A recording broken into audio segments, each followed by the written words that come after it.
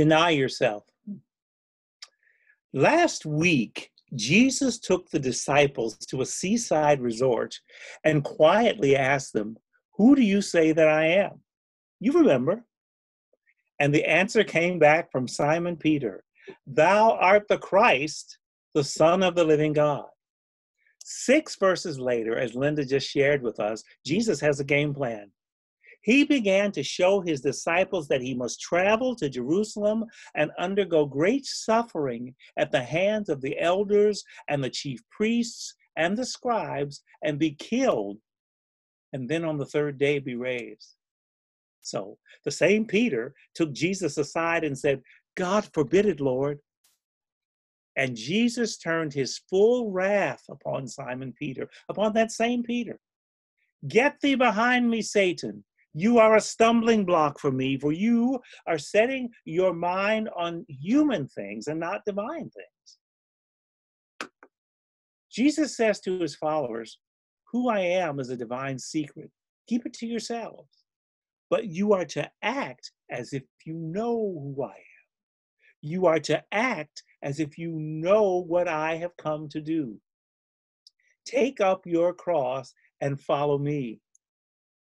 Don't be afraid to lose your life for my sake, because it is in the losing of your life that you will find it and find me again." According to theologian Edith Humphrey, Jesus does not speak of the wonders of the resurrection so much, but he does point his disciples to the paradoxical power of the cross. One must put to death everything that impedes the new life of God. This is the meaning of taking up one's cross. Jesus underscores human participation when he speaks of the time when the Son of Man will reward each one of us for being faithful. Those who lose their life for my sake, they will find it. Somehow, the uniqueness of Jesus' action on the cross and our participation and our faith in Jesus, our belief in Jesus, it all works together. The question of who Jesus is leads inevitably to our own identity and role as disciples. In his description of what it means to follow him, Jesus constantly directs us toward divine things rather than human things. But we are like Peter, aren't we?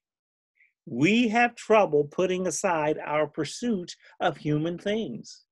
We strive to be independent. We strive to be self-made and self-reliant, getting ahead and getting enough to live more and more comfortably and live on our own. That's our goal. We want to be church. Yes, we want to be church. We want to meet together. We want to raise our voices in our sanctuary. We want to be together where community is strong, and that community feeds our spiritual needs and the needs of those we love. We prefer a faith that encourages individualism rather than the old rugged cross.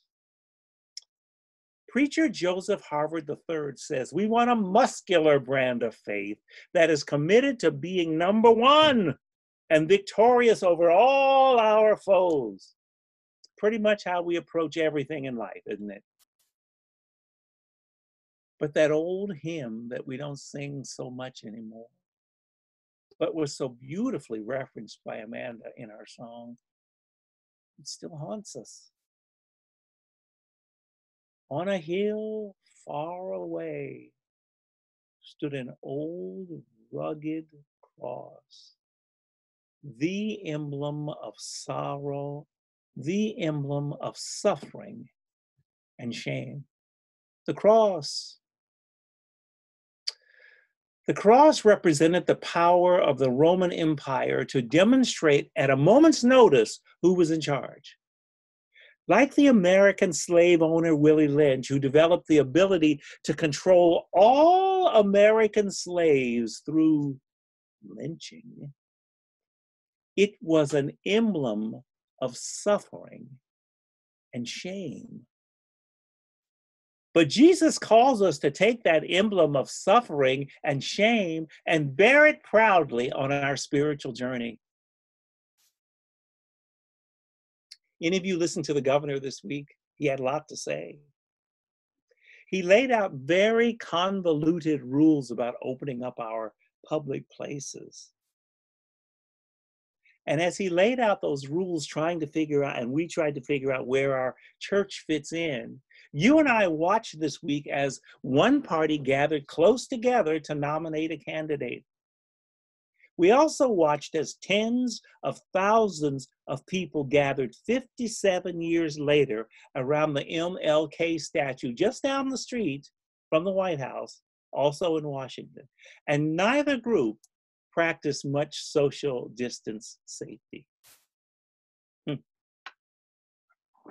In March 1961, concerned for a different kind of safety, Episcopal seminarian Jonathan Davis answered the call of a then very much alive Martin Luther King, who recruited students and clergy to join the movement in Selma, Alabama. Some of you remember that, to take part in the march for voting rights from Selma to the state capital of Montgomery.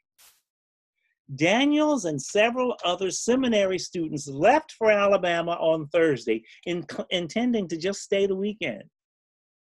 So after Daniels and his friend Judith Upham missed the bus home from Selma, they had second thoughts about their short stay. The two returned to the seminary just long enough to request permission to spend the rest of the semester working in Selma, where they would also study on their own and return at the end of the term to take exams. Well, in Selma, Daniel stayed with the Wests, who were a local African-American family.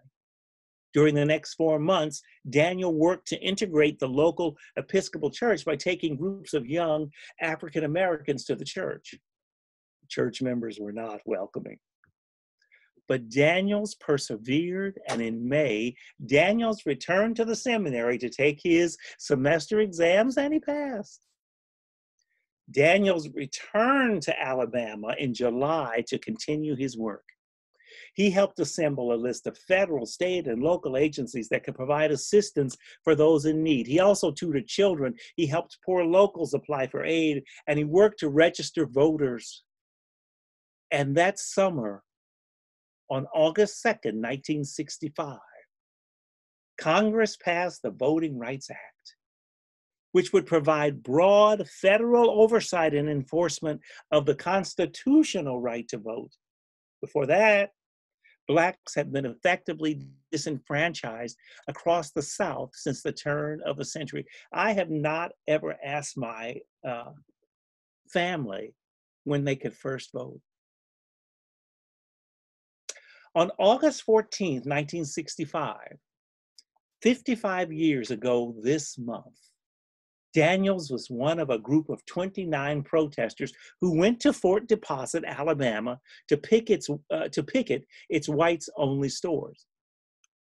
All of the protesters were arrested, and they were transported in a garbage truck to jail in the nearby town of Hayneville. The group was held for 6 days in a facility which lacked air conditioning. Finally, on August 20th, the prisoners were released. Daniels, with 3 others, a white Catholic priest and 2 Black female activists, walked to buy a cold soft drink at nearby Varner's Cash Store, one of the few local places to serve non-whites. But barring the front was Tom L. Coleman, an unpaid special duty deputy who was holding a shotgun and held a pistol and a holster. Coleman threatened the group and leveled his gun at 17-year-old Black young lady by the name of Ruby Sales. Daniels pushed Sales down and caught the full blast of the shotgun. He was instantly killed. Well, Jonathan Daniels was proclaimed a martyr by the Episcopal Church. All of the young seminarians' papers were read and examined. they found these words. Jonathan Daniels wrote, "During my time in Selma, I noticed a profound change in myself. The documents of the creeds, the enacted faith of the sacraments were the essential preconditions of the experience itself. The faith which I went to Selma had not changed. It had grown. I began to know in my bones and my sinews that I was being truly baptized into the Lord's death and resurrection, along with people of all races, all life. In him whose name is above all names, that the races shout, we, white people, black people, all people, we are unspeakably one." The cross. Resurrection is a marvelous, victorious place. That is why every worship service proclaims, every Lord's Day proclaims resurrection. However, we can't get there until we have laid down every care that so easily besets us and take up the cross of Jesus. I invite you to prepare to respond to this message as we pray.